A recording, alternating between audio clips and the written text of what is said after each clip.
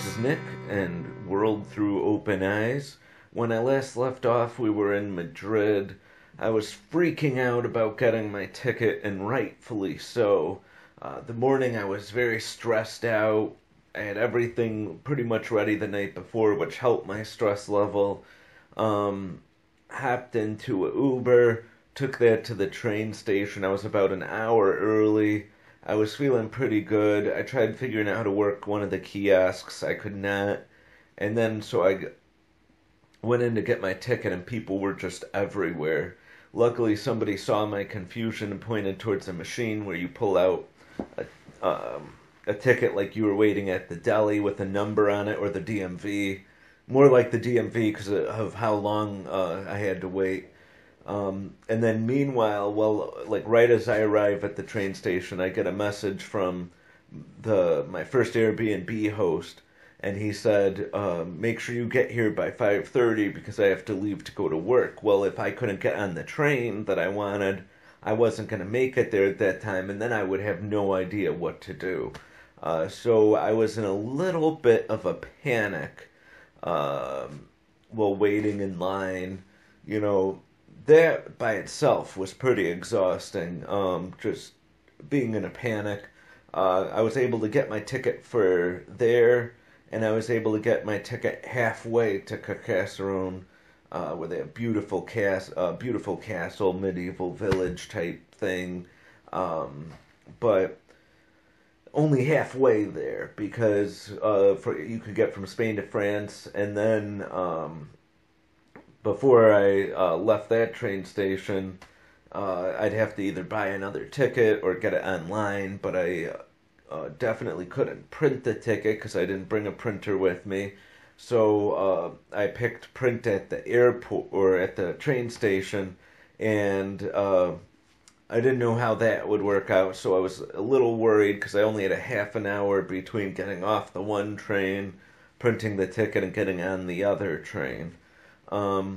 But back to Barcelona, mainly just viewed the town. But the one side I did see, La Sagrada Familia, was beautiful. It was so unique. It just took my breath away. Even though I couldn't figure out where to pick up the audio guide that I paid for the night before when I reserved my time slot, it was still, I didn't need it. The beauty itself was enough for me. They're still building it.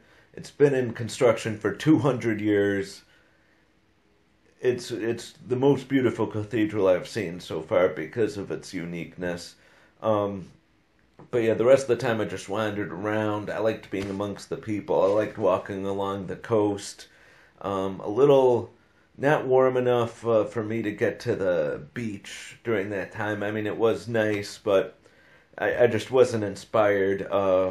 When I left there, uh, I found a taxi through the My Taxi app, had that take me to the train station, boarded my train, and headed to France.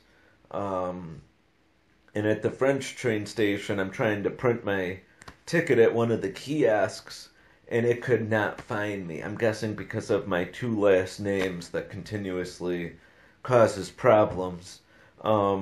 So I had to go to the ticket counter. Luckily, much shorter of a line.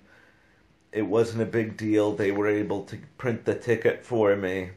I was able to get on the train, get to Carcassonne, and my second Airbnb with two awesome people,